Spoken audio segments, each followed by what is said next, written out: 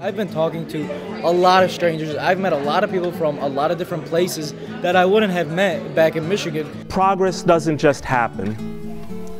Movements don't just happen. But brave men and women and children committed to human rights and human dignity make change happen. Hearing all the different stories that people have dealt with, the stories of struggle. If you look at the one board here in the action alley, you find all these sticky notes of people just saying, you know, you can do it. If you do this and that, you can do it.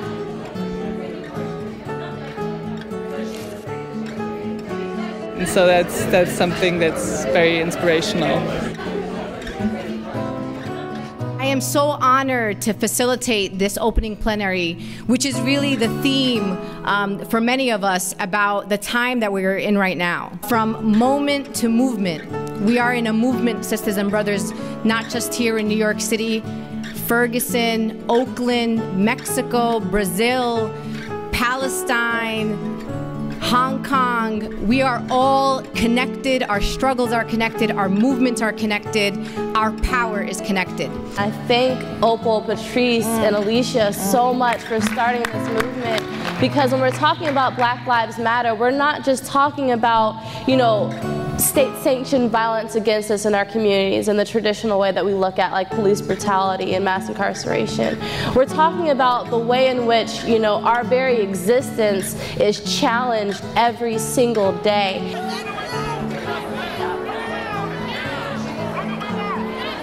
Amnesty International Conference is a great hub for human rights activists from all over the United States and the world to come in and listen to how organizations like Amnesty can help the prisoners of conscience. I attended it was a very good panel, very diverse, talks about what prisoners are facing in many parts of the world. If ever someone tells you that your activism does not work, just remember what we have told you today, all of us. That was, I think, one of the best panels that I've attended. It was really informative.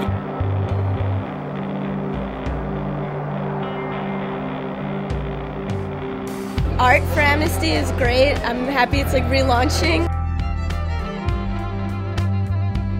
Even just the collaboration of today, I think that it's going to be really powerful for, you know, the artists that are already around and future artists as well.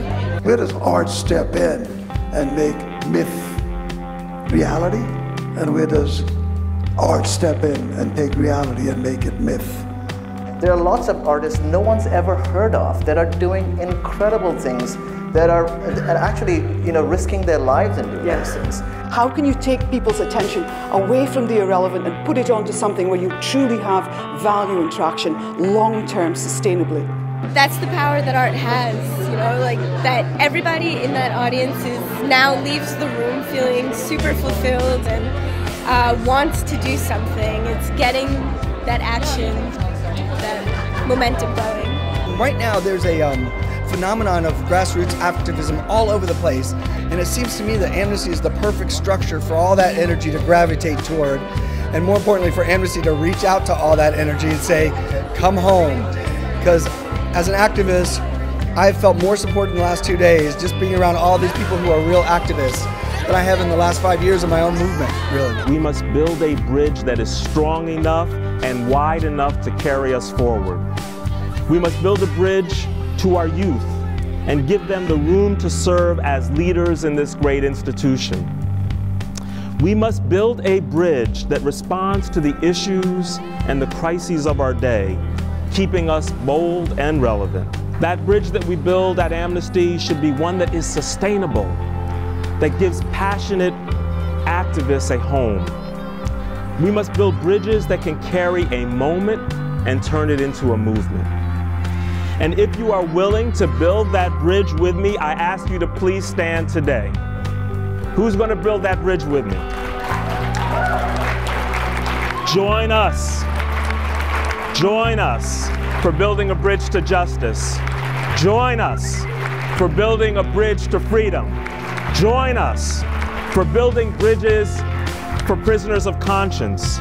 Join us for building bridges to migrant families and asylum seekers around the world. Join us for building bridges for those whose voices have been repressed.